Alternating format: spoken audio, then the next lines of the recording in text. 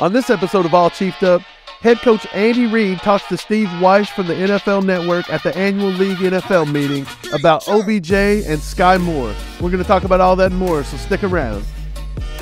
What's happening, Chiefs Kingdom? Welcome back to All Chiefed Up. Andy Reid was recently on the microphone at the annual league meeting, and Steve Wyche asked him what he thought about the Odell Beckham Jr. rumors.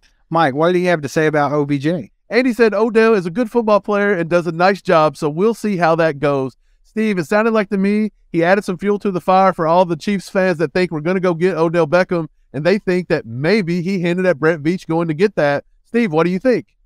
I still don't think it's going to happen just because Brett Veach is not going to make that splash. I don't see it happening. I think if they do make some kind of splash, it would be a draft day trade or something crazy because the draft's in their hometown and all that. I don't see him sign OBJ just because of the money thing. I think he was probably the guy that offered him $4 million and made OBJ scratch his head. That was probably Veach. They're not going to come out and say that. But, of course, Andy Reid likes OBJ. He's a good football player. Other than his injury issues, I mean, OBJ's a freak athlete. He's a great receiver. So I don't know why Andy Reid wouldn't like him. Andy Reid's not going to let on that we are or are not going to sign or go after a certain player. That's never in his forte. He never talks about that kind of stuff. So this doesn't surprise me at all. Hey, to me, this doesn't even sound like Andy Reid did anything different what he always does. He always says everybody's a nice football player and they do a good job. This is just straight Andy Reid. He probably does like Odell Beckham Jr. At the same time, he didn't say, looks like we're going to sign him. I don't really understand how Odell would fit in here, to be honest. But I do think Andy Reid would have fun trying to figure out a way for Odell Beckham to come in here. And I believe Patrick Mahomes would like it as well. If he can stay healthy, I think he's a good target and somebody good to have on the field. The problem I have with Odell Beckham Jr., Steve, and I'm sure a lot of Chiefs Kingdom will agree with me, let us know in the comments, it's his attitude. Sometimes he gets a little bit too me, selfish. He does, but that's common with these guys that are really good receivers in the league. A lot of prima donnas out there. Even if we got D-Hop in here, he tends to have those moments as well. It's not as like crazy as OBJ, like just throwing it out there wide open, but he didn't like Kyler Murray in Arizona. That's why he's wanting out of there. And he was very vocal about that. You saw him arguing on the sidelines with him. All these guys got a lot of that come along with them just because there's a lot of egos involved and things like that.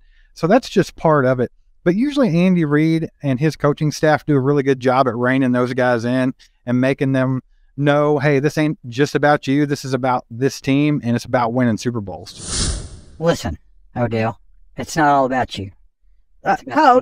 Coach, you won't throw me the ball. Coach, I was wide open. You're done. You're done. You're done, Odell. You're done. Andy also said, Steve, that Skyy Moore is going to step in and fill in the role of Juju Smith-Schuster and that he expects big things from Skyy Moore this season. What do you think about that? What else did he have to say? I mean, he has no one else to throw in there, so it has to be Skyy Moore. He's next man up. I don't know if they've really considered Juju Smith-Schuster as, say, a WR1. A lot of people are like, oh, they expect Skyy Moore to take over wide receiver 1. Kadarius Toney seems like the more obvious choice. I don't think that that's really a thing in the Andy Reid offense. He's talking about that particular role, and I do think Skyy Moore can fill it. I think he's got the talent to do so. He's had a year to sit back and watch and see how this goes, and I think Andy Reid's going to throw a lot more responsibility on him in his sophomore year as opposed to his rookie year. So I think it's what's going to happen. That's what they're planning on doing. Yeah, do you remember the report that came out last year that said Andy Reid does not talk to his rookies? Who said that? Was it That was LaShawn McCoy. LaShawn McCoy. Okay, so I'm just surprised that Andy finally realized that Skyy Moore's on the team. He actually mentioned him. He actually said, hey, we have this guy named Skyy Moore. I don't know when he got here. He does some nice things. Yeah, he does some nice things. He's going to do He's a good football player. Listen, Skyy Moore, Andy's seen him. He's arrived. He's going to come in. He's going to do well this year. I don't know if he's going to get to the level that it would be as if he was to go get a DeAndre Hopkins. Let's be honest. Skyy Moore's not going to progress that much. Not at all. So, at the same time, he can do things. But again, this is the concern we keep having here at All Chiefed Up. You have Kadarius Toney and Skyy Moore as your 1-2, and there's a lot of uncertainty. MBS, come on. But like you said, the word is uncertainty. You don't really know how this is going to go. You don't know how Skyy Moore is going to do in his second year. You don't know that Kadarius Toney is going to be able to stay on the field. He has a long laundry list of injuries and injury history. He's missed way more games than he's played in his NFL career. MVS, he's MVS. Like you said, he's not going to do anything spectacular, but I would like to see him take a step up.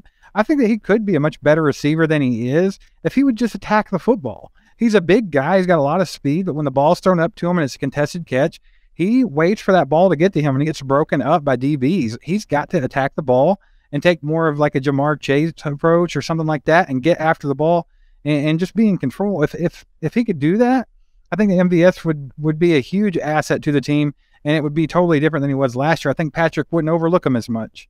Right. So Patrick and MVS had a little bit of a disconnect last year. Kept overthrowing, kept underthrowing. There wasn't the right routes ran a lot of times. The chemistry was off, but maybe it'll get back this year. Who knows?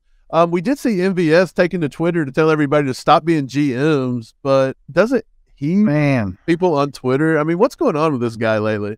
I don't know. I actually responded to whoever was talking about that. I think it might have been Lance Twidwell or somebody had posted about it. Like, I'm sure he's a good guy and all that, but this is dumb.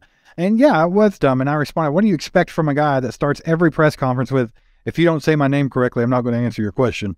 Like, if your ego's that high, like if you call me Stefan instead of Steven, I'm not going to lose my mind and just not talk to you after that. Like, I don't have an ego where I think that everyone should know everything about me. I get that vibe from him.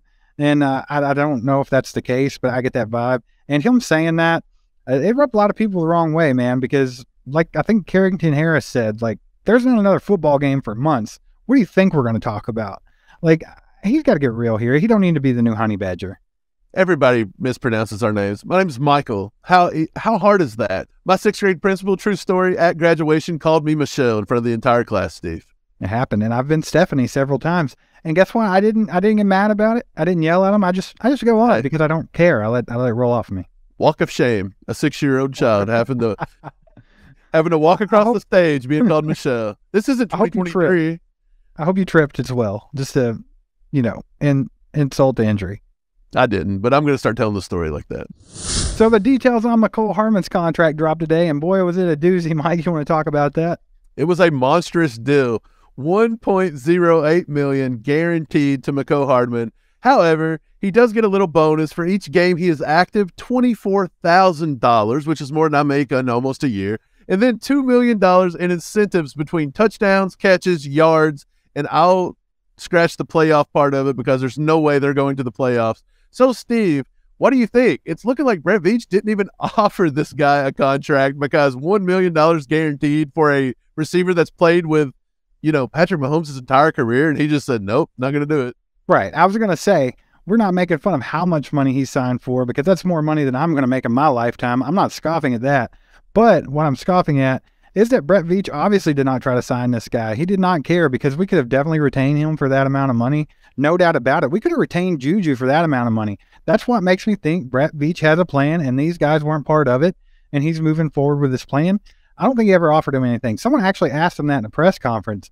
Like, hey, did the Chiefs throw you out an offer? And Mecole dodged it completely and said, I don't know if they did or not, but if they did, it wasn't even enough for my agent to entertain, so I didn't hear about it. That, to me, translated to no, they didn't. They didn't care. I had to move on. Aaron Rodgers is going to throw to Lazard, or if they sign Randall Cobb, whoever, he's got his security blankets. He's going to throw to them. So all these incentives, $24,000 for each game he's active, they're taking a chance on Mecole missing 8 games out of the year. They're also saying, hey, look, touchdowns, catches, and yards, we know he's not going to throw it to you. We ain't got to pay you for those incentives, and we know the playoff incentives out, so they're basically giving him $1 million.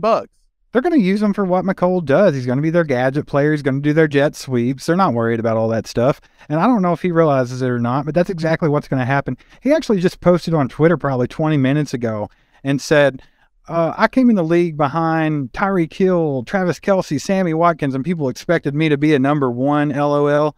And I actually just retweeted it, or I quote tweeted it, and I said, who thought that? And with a bunch of laughing emojis, because no one expected Mecole Hardman to be a number 1. But you know who could have been a number 1, Mike? The guy that Brett Veach passed up to take Mecole Hardman, and that's DK Metcalf. And I think that Brett wanted to get this out of his mind, out of his memory. The biggest blunder he's ever had as a GM so far. Mecole, take that memory with you to New York. I have to move on. Yeah, so we just talked about that. Brett Veach's biggest blunder, was it Mecole Hardman over DK Metcalf, or was it Clyde Edwards-Helaire in the first round over Jonathan Taylor? We talk about that over in our podcast, so wherever you listen to podcasts, Spotify or Apple, go do that. If you listen on Spotify, $9.99 per month, you can get extra bonus podcasts. Help support us. Check out that one. We just released a live draft, so go do that if you love podcasts. So Veach was doing a little bit of work this week. He re-signed Phil Hoskins to a one-year deal, Blake Bell to a one-year deal, and he signed ex-Patriot Byron Cowart to a one-year deal. If you want to know more about that, check out this video that Cole made over on How About Those Chiefs, and you can learn more about that stuff. Make sure to get in our comments, and thanks for subscribing and hitting that bell. Aside from my soul.